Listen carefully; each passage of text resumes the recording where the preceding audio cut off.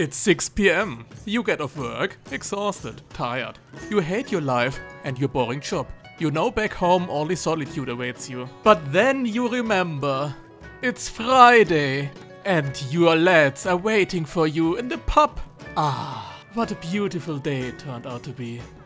Pubs, taverns, inns, bars, cafes and other public spaces are after your home and your workplace the most important place in a town for the individual self and the community as a whole. A third place, as a sociologist would put it, a place to relax, meet friends, talk with people, known or unknown. They bring the community together as people who'd never talk with each other in any other circumstances, meet up and get to know each other, thus becoming the center of the community. And you might even get to know the new people in town, who stay only for a visit.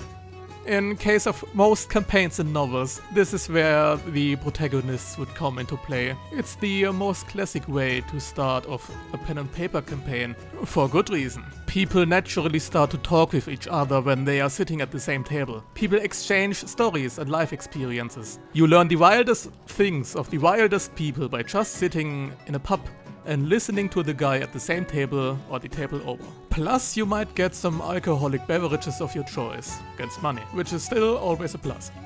There are many different ways to add a tavern, an inn or whatever else into your setting. You can go all out on making it special, a place with many exotic secrets, or you can go the classic route and create a good old rusty tavern with lots of beer and a good mood. Like always, the vibes of your setting and the purpose your tavern should have within your town is the most important bit. Think about the tavern's purpose first, before fleshing out everything else. What do you want to achieve with the tavern for your plot or campaign? Is it a regular meetup for your players or protagonists, or just a one-time stay? It might be of help to think about the amount of taverns and bars there are in town when thinking about its purpose. Is it the only tavern, or are there many? Maybe entire streets worth of taverns. This may have some big consequences when thinking about how unique the offers are. And of course, think about the tavern's size when you are at it, reaching from small tabernas to large beer halls for hundreds of people or even more. But what do you fill the empty stomachs of your complaining people with? Talking and socializing is fine and all, but it gets even better with a bit of alcohol and good food. The purpose of your tavern is important for this one. If it's a special tavern serving exotic food, they'd offer different stuff from your local pub, of course. Think about what food they offer, what different beverages they offer. Think about what local people would want to have. Think about a rare offer there might be, which of course are a bit more expensive. These offers make even more sense at inns where many different people come along and rest at night. Let there be some exotic offers for them, but raise their prices. What else do they offer? Are they an inn? Do people rest there at night? Can people bath, or do they have to go to the river or a bathhouse? Is there any else they might offer as a service? Massages or hornies? Brothels are as valid to a world built as anything else. But sometimes people want to see a spectacle. Bread and games on the smaller scale. What makes your tavern more interesting? In a city with many different establishments rivaling each other, being special and standing out is more important. But even an otherwise boring town might have something interesting that brings people from all over. It could be anything, from a fight club down in the basement over to a regular dance show, maybe some special drinking games from time to time. Or of course, the all-time beloved pub quizzes. Events are important to stir up even the regular tavern's life and make it more interesting. But who are the people who visit the pub? A pub or any public place without people is just a deserted building or deserted something. Like with any other community, a pub needs personalities. Think of a few personalities that might be a regular sight at the tavern. I'd recommend one of them to be the innkeeper, a waiter, or anyone else who works in the pub your protagonists or players might attach themselves to, especially at a longer stay. Besides that, think of as many regulars, guests, visitors, or anyone else who's part of daily pub life. The tavern we will create is in Untergrombach, the town we created in my video about towns. It is the town's only tavern, besides a small inn that offers nothing more than bed and breakfast. The tavern is placed in the town hall's basement. It's a beer hall with enough space to accommodate most of the entire town if needed. Entering the beer hall is stuffy warm air and the tangy smells of beer and smoky scents of lit cigars gushes out from within. The thundering laughter, the booming voices of the many conversations taking place, echoing throughout the ceiling's arches, roaring within your ears. Some people might get intimidated by the sheer overstimulation if they don't know of the magical runes enchanting you once you leave the vestibule, of course. These runes bestow you with illusions that make the air more breathable and the sounds more accommodating. One of the reasons why they are that loud to begin with is that they simply don't notice. Townsfolk go there at least once a week to socialize and meet up with people. They drink, talk and have a good time. It's the center of Untergrombach's social life and community. Being kicked out for being overly rude and misbehaving is a sign for you to change, as not being there makes you miss the entire town life. Most things of note in the town happen within the tavern. Most importantly, unofficial town council meetings where they actually decide. And if there's a bigger festival in town, the innkeeper and the tavern staff provide the catering, with some additional help of course.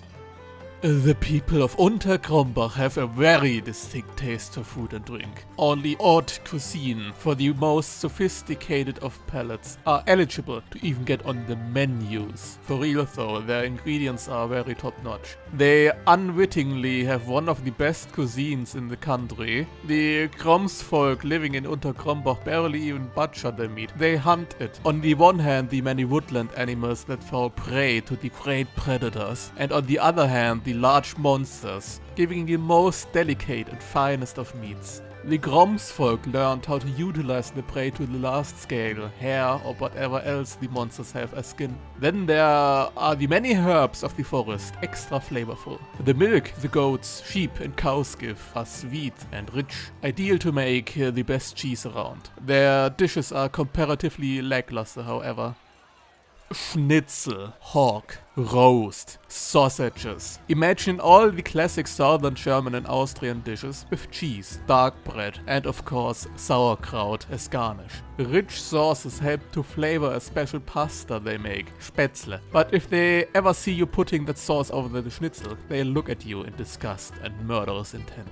Like I said, the meats are from feral animals, giving the dishes an extra earthy flavor. When they got some big monsters to carve the meats of, their dishes become an extra rich flavor, simply impossible to achieve with normal animals. All people feel rejuvenated after eating these dishes. The exhaustion of the day washes simply away. But what is that food without some drinks? Officially, they only sell tap water, which is why you'll see nothing else on the menu. Tax reasons. By asking, you get quite the range of drinks offered, however. There are just two different kinds of beer. A pale beer, a helles, and a dark beer, a dunkles. If you don't specify, you will get an entire tankard, a mass, about 1 liter of beer. You can ask for a halbe, which is the half of it. And then there are different kind of liquors, mostly fruit schnapps and bitter schnapps. All of them moonshines. They have some wines. Old red wines that are around for a few years, mostly for some lowlanders when they're coming around and ask for it. But they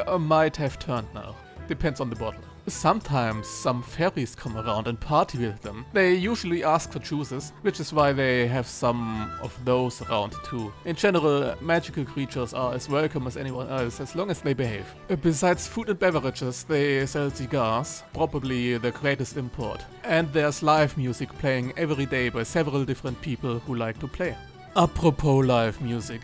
What events do they have on offer? On the one hand, most local parties and events are held in the beer hall, except in the summer when they move. Every year they build a beer garden somewhere close to the ritual sites to hold their festivals there. During sacrificial rites, they offer fighting tournaments for everyone who likes to compete. Big spectacles, as it's mostly a brawl between the greatest of monster hunters. Getting ahead as a non-monster hunter brings an extra spice. And during regular hours, there are finger pulling competitions like twice a week, and there are other games on offer. You can ask for checkers or card games. Who plays those games though? Who drinks the beer? To flesh out a tavern, the people inside are as important as everything else. Otherwise, it just feels lifeless, like your world, if you don't have people. As a DM, most NPCs will be created on the fly in taverns and other public places. If you want a more fleshed out tavern your players will spend more time in, I'll have a few examples to inspire you. First and foremost, the innkeeper, Emma. She's the mayor's sister and mother of 3. She ran the tavern since she was 20 years old, which was like 30 years ago. A powerhouse who could run it all by her own if she had more than 2 hands. She's proud, despite her age, charismatic and basically the heart of the entire community. Like her daughter Elsa, I talked about in the town video, she doesn't share the same aversion towards lowlanders as much as the rest of the Grumsfolk. She'll be welcoming to everyone who doesn't do any trouble and pays their bills. Since most of her children don't live at home anymore, she turned her home into an inn with a few beds offering breakfast in the morning. Despite being a member of the town council, Emma barely ever visits, because she has some quarrels with some of the other members, especially in terms about the more secret sides of the town. She wants to see the hag Gundrada dead, but like anyone else who shares her opinion, she won't turn against her own town and community to remove her. Then there is Clotilde. Clotilde has been Emma's best friend for years, but they distanced themselves from each other a decade ago, when they argued about more and more politics of the town. Not only is Clotilde a town council member, but she's the head ritualist and druid in town, and one of the more conservative members of the Grumsfolk. She doesn't like outsiders and shows her distaste openly. You'll hear her rant a lot once she got a few beer, despite the noise drowning magic within the beer hall. Clotilde's family got saved from illness by the witch's magic, which makes her one of the loudest defenders of her within town politics, even though she'll never lose a word about the town's relationship with her in public. If you're an outsider, just better not approach her if you don't want to get scuffed at. Her temper got worse over the years. And lastly, there is Humbert. He's been a drunkard since he lost his wife. He's one of the first to enter and one of the last to leave the tavern when it's opening and closing time. Most people have given up on him. They leave him be, protect him. Some people pay his bills for the night because he doesn't have any money anyway. But they have given up talking with him because he can get very annoying very quickly.